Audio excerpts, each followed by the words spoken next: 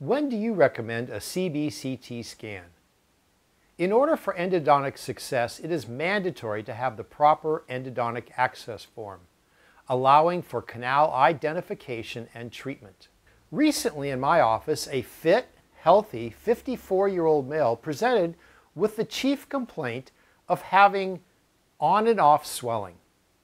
This was stemming from a draining sinus tract in the mucobuccal fold proximal to an endodontically treated upper left first molar. We took a full oral history, conducted pulp testing in the area along with an intraoral exam. The salient points of the history revolve around the initial endodontic treatment being completed 3 years ago. A sinus tract appeared within a couple of months after the endodontic procedure. He went back to the endodontist where different antibiotics were prescribed with limited diminution of the chronic infection, and the tooth was ultimately retreated by the same endodontic specialist last year. Ultimately, the decision was made to have the tooth extracted with an implant replacement. He presented at my office for a second opinion prior to the suggested extraction.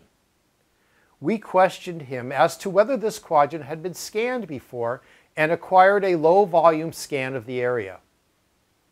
We quickly visualize on axial view an untreated mesiobuccal canal as seen from this slice. The MB2 canal had been identified and treated twice. The patient became understandably upset, questioning me as to why this image was not taken previously. I did my best to answer his concerns and further consulted with him to at least investigate the mesiobuccal root to see if we can treat the apparent untreated mesiobuccal canal. We were able to resolve his sinus tract and associated limited subjective symptomatology after identifying, shaping, and irrigating the mesiobuccal canal. We also retreated the MB2 canal at the same time. This patient had been advised to have this tooth removed. I have enclosed the link to the AAE Spring 2018 Colleagues for Excellence, which discusses the impact of CBCT in endodontics, a new era in diagnosis and treatment planning. What are your professional guidelines that allow for the recommendation of a CBCT evaluation?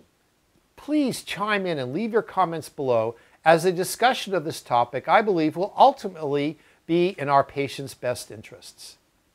Please share our link with your colleagues and study groups. Thank you so much.